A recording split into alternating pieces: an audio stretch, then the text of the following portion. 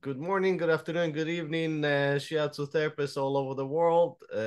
This is another episode with another great guest, and I'm so excited to share some news and a great project that has been done in France. My guest today is Nathalie Bernardinelli. Bernardinelli. Okay. Fantastic. Well, just like my last name, so it's good to practice all these nationalities here. Well,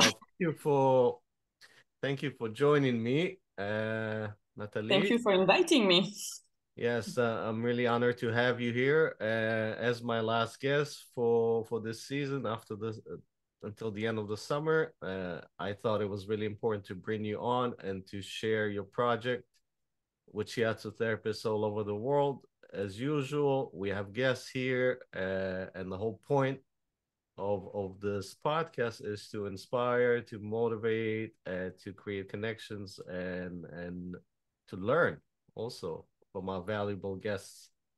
Nathalie, maybe tell us about yourself and your journey towards shiatsu, becoming a shiatsu therapist, just for our members to know who you are and how you came about this lovely therapy. Okay. Well, so I'm Nathalie Bernardinelli. I live in France, and I'm a shiatsu therapist since 12 years now. It's my full-time job.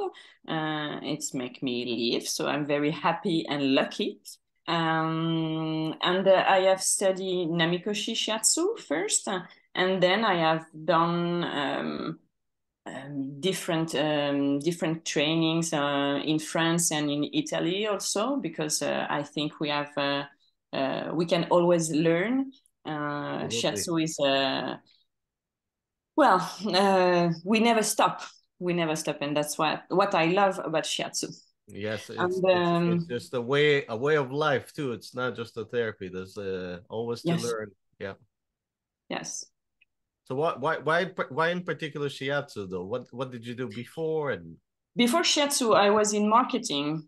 I was a product manager, and I loved the job. I've done it in Italy, in an international so scale, and everything. It was great, but it was very stressful. And one day my body just shut down and say, "Okay, no, you won't go. You won't wake up today." And my husband booked me a shiatsu appointment. He said, "Well, aha. something just opened here in the near our home, so you're gonna go there and try shiatsu. What is that?" He said, "I don't know. Just try it. You are completely like this." And I went there, and when I walk in, I was completely, oh my God. And when I just get out, I was so relaxed and everything. And I just love the world around me. And I say, oh, it's great. And I've begun to, this shiatsu accompaniment, you can say that. Follow up, okay? Follow-up appointments, yeah. Kept Yeah. going and receiving more, yes. Exactly, and on a regular basis. And I wanted to change my job, to change company, but I didn't find anything because it was in 2008, and there was this financial crisis. So it was Yes, yes, marketing and communication were the first budget that were cut. So yeah. I didn't find anything, and the accountant of the company where I was working say to me, but why don't you do shiatsu? When you talk about shiatsu, you have stars on your eyes and everything. I said, I don't know. I've studied more than 5 years after after college. I've done 5 years in college. I speak 3 languages. It's not the way I should take. And I say, okay, why not? And I found the school. I found everything, and I quit my job. I started to learn shiatsu, and I got pregnant. So it was a very new life, a A whole baby, chapter, a whole new a new book job. started. Becoming Exactly. becoming a mother and birthing into a therapist. Yes, Exactly. amazing. And who were some of your teachers? Maybe mention a few of them. My main teachers were Enzo Cimino Mm-hmm. and Christian Recio, but both of them are retired now. Okay. So Unfortunately, nobody can learn from them anymore, and it's a pity because they were very, very great teachers. What are some of the things that you really took from them and you embodied as you grew into a therapist? Well, they were very different. One was also the Italian will say prana therapist. You know that Yeah, you prana okay. healing. Yeah. Okay. Yeah. One was also a prana Oh, healer. pranic healer. Yeah. Yeah. Pranic healer, Yeah. and the other one was more chiropractic. You know, it Yeah. was about cracking bones and Adjusting. everything. Yeah. Making adjustments. Yeah. Exactly, making a lot of adjustments. And what I've learned from them, well, the same thing will be the love of the people. You Mm. know, to be at disposal of the people, and they say, okay, you are not the healer. The energy is the healer, and the technique you will bring to them is the healer. But you are nothing. Just remember that. And I think it's a great Served you well. yeah. Yes. Yeah, Yes. it served me very well. It And helps then me to have a calm ego. yes, I always say we should learn how to check the ego at the door before we enter our treatment room, right? Yeah. Yeah, and Yeah. shiatsu is a very humbling therapy too. I Mm. find very grounded. Well, and as you chose to take this path, becoming a mother, moving along, and choosing to make it your career because you know that's what you said. You make a full-time living doing it. What was that process like? What was that process like for you? Honestly, it was very easy because it was an evidence. And well, everything was very fluid on this path. So I just have to say thank you. Fantastic. And obviously, you have an interest in research and education also around it. Can you speak about that too? What made you interested in research and Well, before doing my marketing business school, I had a scientific high school process, let's say like that. yeah, And science has always interested me. Biology is a fascinating field, I think. And shiatsu was also a new way to explore biology and human body.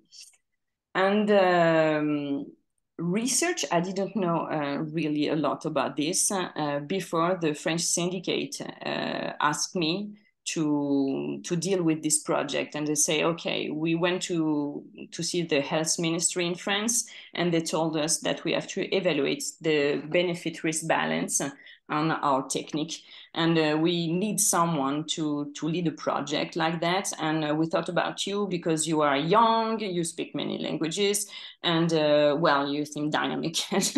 Okay, are you interested in that project? I say, of course I am. amazing. And before Yeah. dealing with that, they sent me to a medical university in Lyon, in Yeah. France. And I was taught for 200 hours there to learn how to implement a clinical trial. Amazing. And that was, well, 200 hours in the university, but Yes. 10 times this volume of hours to do the work. Yes. Yes. I understand. And that led you to this current project that Yes, that you led me and to this project because on the other hand, on the other hand, the syndicate, the French syndicate, wanted to also build an official training in a university for shiatsu to make it more official, to put shiatsu in university. No, how do you say? university level or Yes, university at the environment university level. Yes. level. Yep. And they were working on that project, and the university which was ready to do this project with the French syndicate was Orléans. And like a nice hazard, the president of this part of university is a rheumatologist named Dr. Eric Lespessailles. And talking with our president, with the president of the syndicate, Well, he had learned that someone in the syndicate was working on the elaboration of a clinical trial on shiatsu pain and spondyloarthritis. And he said, wait a second, this is my field. I That's want right. to meet that person. Destiny called and met this beautiful doctor that is very much interested in hearing about shiatsu therapy and the subject matter. Yeah.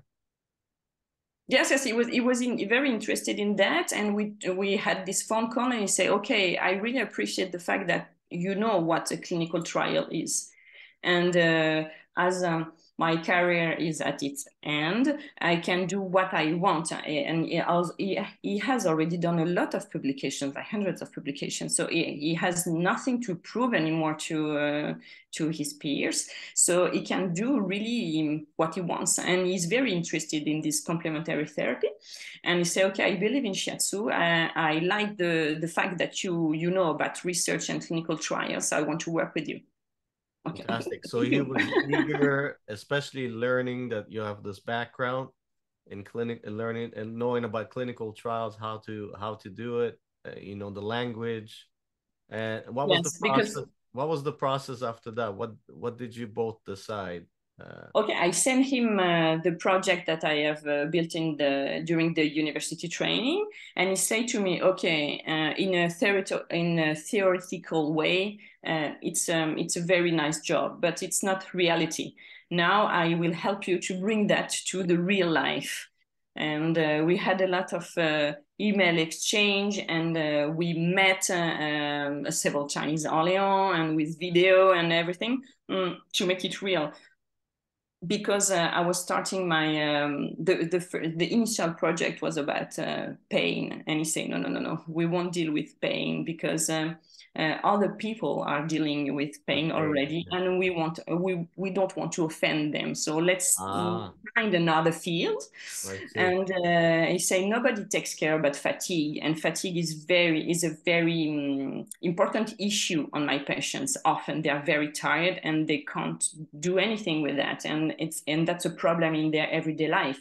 And he asked me, "Do you think that shiatsu can help them with fatigue?" I said, "Of course, we do that very, very often, and we can deal very well with fatigue. We help people to have back their energy. So yes, of course." Fantastic. So both of you got excited. I know it's a long process. Maybe talk about the process, how long it took. Well, when the French syndicate, the exact name is SPS, Syndicat des Professionnels de Shiatsu. It's important to name them Got it. because they are Of doing a course. great job. So thank you guys for Okay. that. And And we'll post their website too after this. yes, it's the syndicat-shiatsu.fr. Okay. You put that on comment. And they talked to me about this project in October 2018. And I've met Dr. Lespessailles maybe 1 year after that. And then there was the COVID pandemic, so Of course. everything was Everything stopped. stopped. Yeah. Yeah, the world just stopped. Yeah. And we started again in 21, I think. Yes, and the project start live on September 22. Okay, so once that came, you had to choose obviously the amount of people. You had to Yes. choose the you have to come out with a protocol and also the number of shiatsu therapists. Uh, Yes, because the hospital is 200 kilometers from my home, so wow, I can't do the shiatsu at the hospital.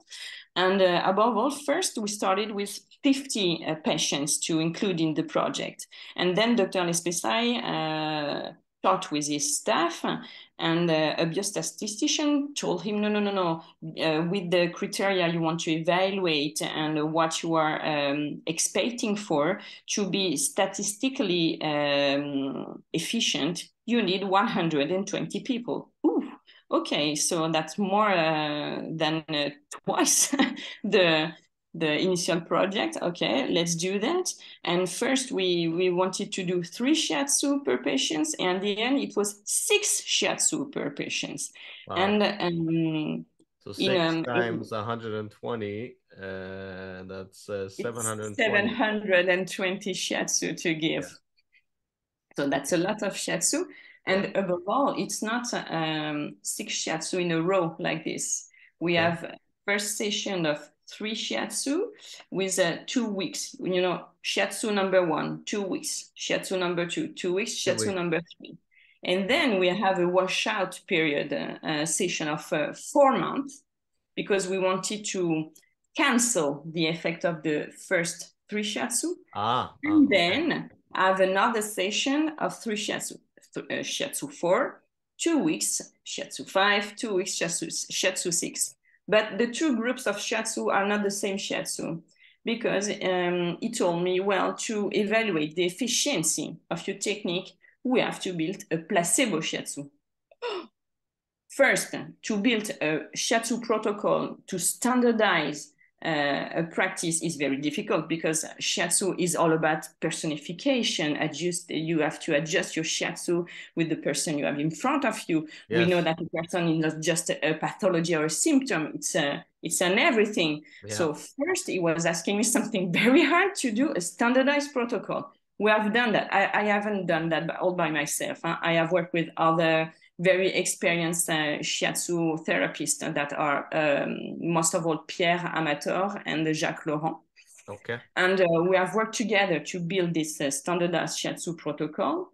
And then now, Dr. Lespessailles was asking me to do a shiatsu placebo. Oh my God, but what is a shiatsu placebo? It was very, very complicated to elaborate. What does that look like? I've always been curious, because I've seen clinical studies before, you know, this practice and then a sham practice, or acupuncture and sham acupuncture. So this is very similar. What does that look like?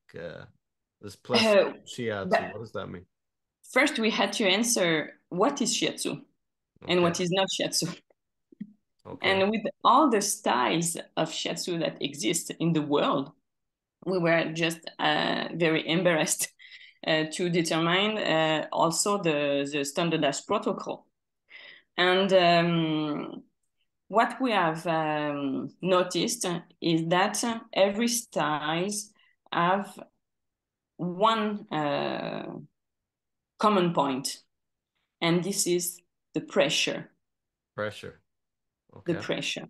It can be done in a deep way, in a light way, in a 90 degrees angle, or 45 angles, but there is always pressure. Okay. And so we have decided to do the placebo as exactly the same points, but with the lightest contact possible. We know there is contact, and when there is contact, something's happening. Yeah. But we really had to find a way, you know, a consensus. You say like this? Yeah, a consensus. Yeah. A consensus, and science is all about consensus. And Dr. Lespessailles said to me, "Okay, I'm coming your way, but you have to come my way also." So, okay, I'm doing a lot of steps, you know.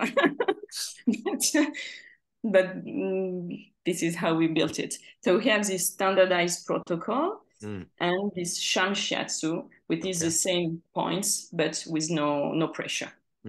I got it. And it can be criticized. It's not perfect, but in a methodological way, this is the closer we could get, the closest we could get to a standardized medical trial. Got it. And to create the standardized methodology, which is the shiatsu methodology, which one did you choose, and how did you came about choosing it? Well, as we say, we know that there are a lot of different styles of shiatsu, and no style is better than another one. So how to choose? And so we decided to let the history choose for us. And we decided to base our research on the Namikoshi protocol. it's not exactly the Namikoshi basis protocol, but the inspiration is this one, because I think this is maybe the protocol that is spread around the world the more in the same way, to be a Yeah, Namikoshi instructor, you have to be very, very methodological that's right. and to do That's it right. exactly the same way. And we say, okay, so because we have to think also that the research, the protocol should be reproduced by another team in everywhere in the world. So we say, okay, let's take the Namikoshi basis. So an American, a Brazilian, Chinese, an African, I don't know, anybody could learn it, because everyone should know, I think, the Sure, Namikoshi sure. Yeah. basis. But it was not just Namikoshi protocol. We added some meridian points also, because a lot of shiatsu therapists today use meridians, of course. Yes, yes. So So you added some meridian points, some tubos into it. Any particular meridians that you've chose to add that you want to? no, we didn't get the logic of meridians, even if I have to say, okay, I don't know the name in English. In French, this is vessie, The governing vessel, the one that goes up the spine. Yes, let me have the translation here. Sorry. It's okay. Bladder, the bladder Bladder meridian, channel. Okay. of course. Sorry.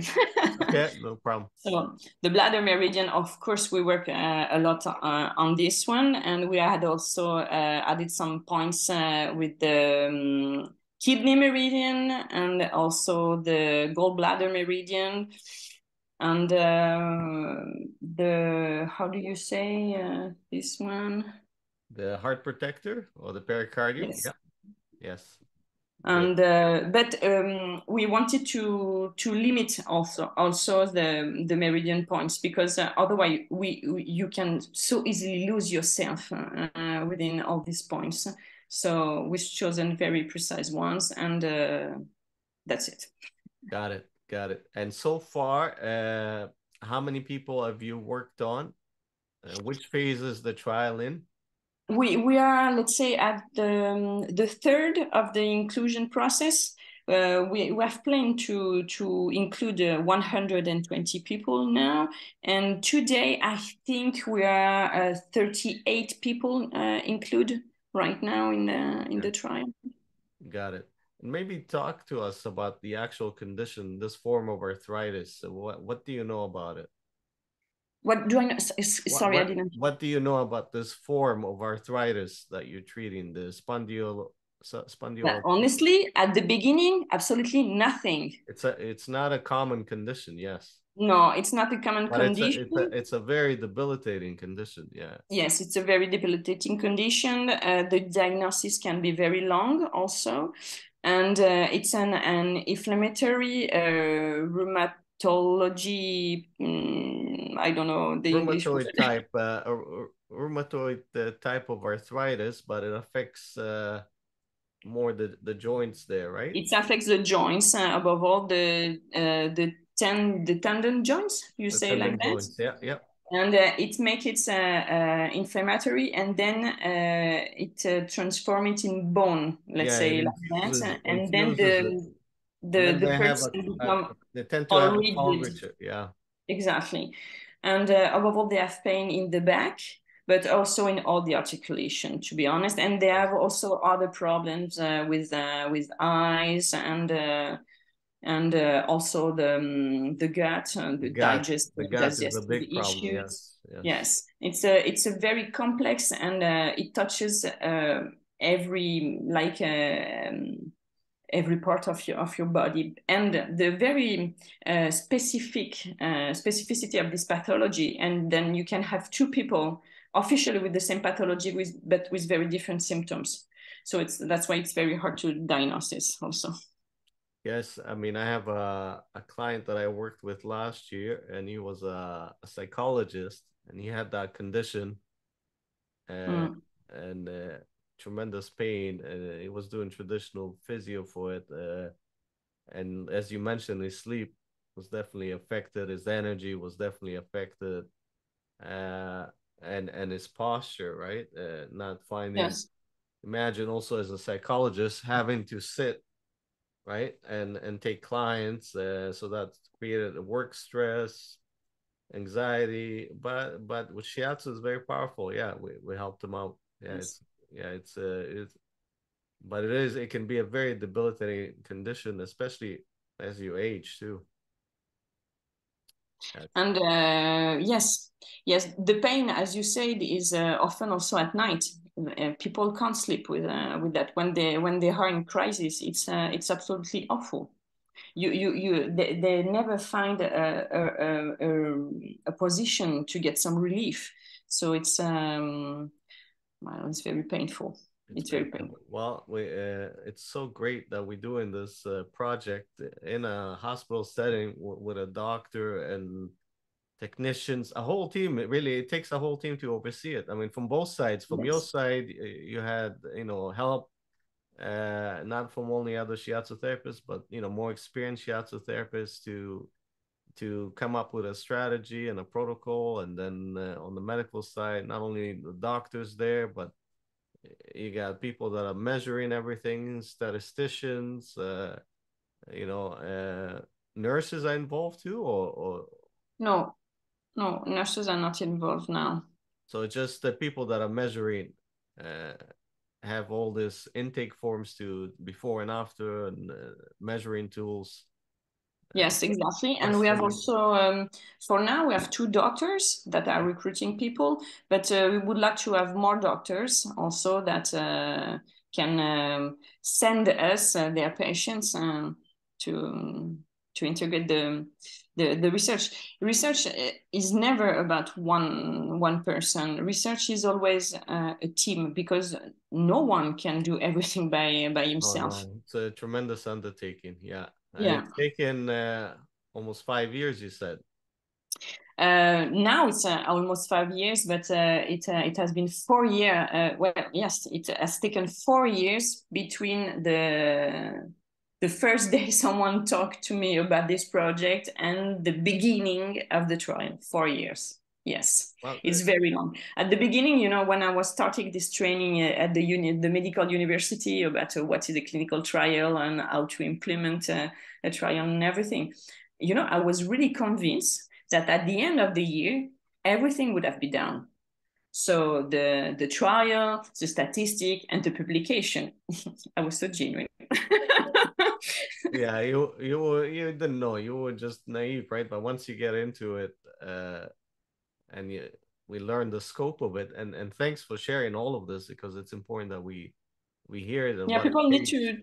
Yeah. to understand that research is not something you do like that. And a lot of people have great ideas about what we could measure, what we could test on shiatsu and different pathology and everything. Yes, it's of course we need ideas, but we need also pragmatical way to explore this point of view, and we need to have a precise lead, a precise scheme, Yes. and it's not easy at these teams.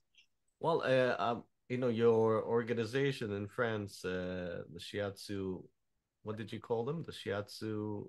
Uh, SPS, syndicat des professionnels de Shiatsu. oh, French syndicates, let's I don't call know him if I like can that. repeat that, but the fact that they reached the health minister, right? That's Well, quite. they didn't talk directly to the health Oh, minister. the Ministry of Health, the Ministry Yeah. of Health. That's quite an initiative, and But we have a team that is very very mobilized to talk with our representative. There are some representatives have written some letters also on the parliament and everything, and we are really really.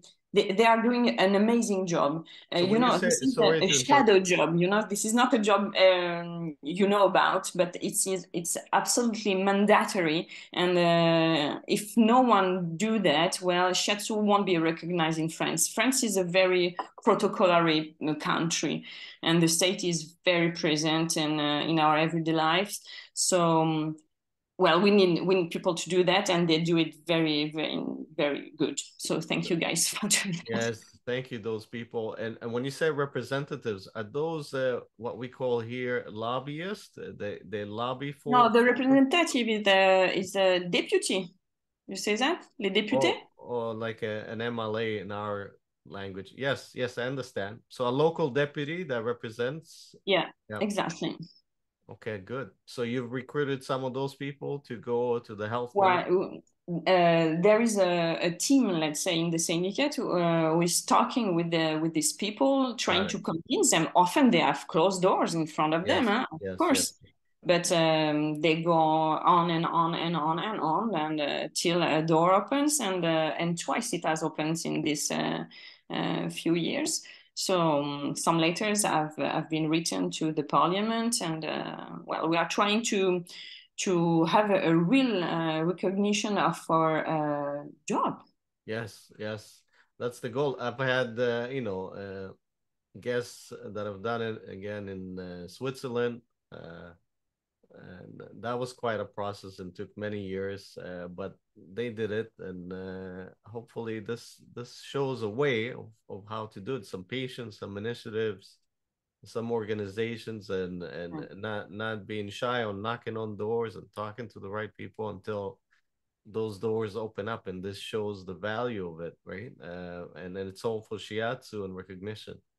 Yes, but it's very hard because also you are not paid when you do that. So you are No, just giving time, energy, and you don't know if it's gonna give something, if you're gonna have something out of all of this mobilization. But so really, really thank you for the people who are doing it because we need them. Thank you, guys. good.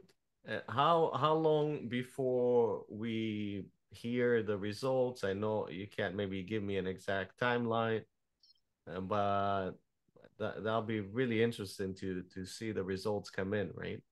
Well, the idea will be to finish all the shiatsu in October 2024.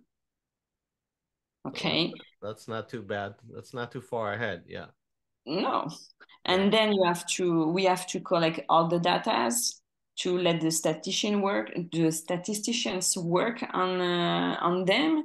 And after we need to write the paper, the article for publication. And also to write an article is a very long process. It's not yeah, something you do like that. yes, It's weeks and months of work, and then you have to find an editor who is willing to publish your paper, and it's not that easy either. Even if we had our protocol published, and it's thanks to this that you have known about our project, yes. but it was I think the fourth review that we have contacted. So Fantastic. it's reviews are not willing to share our work for. Well, Whatever we have to reason. find the right review. Exactly, exactly. For whatever reasons, they're not willing to share your work yet. But Yes, keep trying, keep sending. yes, keep You know, sending, and well, let's still have hope. we'll push through and we'll bring all our collective shiatsu, energy into it, and Yes. and blow the flame of hope and move it forward to open some doors. Right now, talking about hope, what is the hope of having? Let's say we publish this amazing project, and clearly scientifically we can see that shiatsu is very effective for this. What is the hope? What do you hope personally?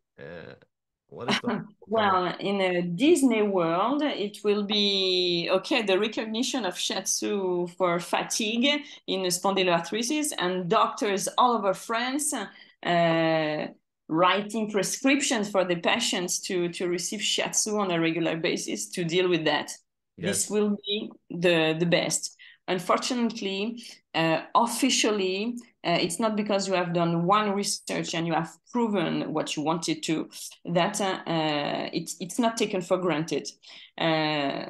You are told by the scientific community, okay, so now to this to be a very real proof, another team around the world need to do exactly the same protocol and have the same result. And then Replicate it. They want to see if it's maybe we can replicable. Yeah. consider that it's true. Ah, but and also after that, the official prescription for shiatsu could be only for fatigue in spondyloarthritis. So it's very short.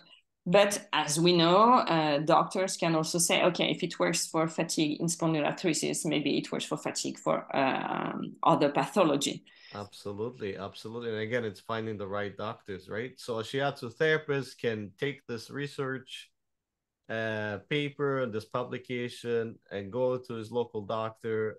Yes, When you come across this type of a patient, we can help, and that's the yes. beauty of it, right? Please do this. Use this protocol and go see doctors and say, okay, look, what is going on? What is going on in France? Let's do that also here because we can do this. Use our work, please use it. Amazing. I mean, there's been some other research papers on shiatsu, so it's good to have one, and as many as possible, of course, right? Yes.